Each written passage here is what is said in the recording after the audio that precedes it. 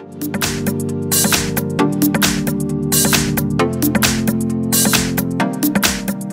I have PANASONIC Eluga Tapp, and let me show you how to reset app preferences on the following device.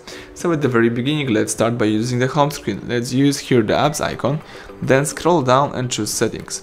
Scroll down again and choose apps under device. Here you have to choose more key and select reset app preferences. So this will reset all preferences for disabled apps, disabled app notifications, default application for actions, background data restriction for apps, and the permission restrictions.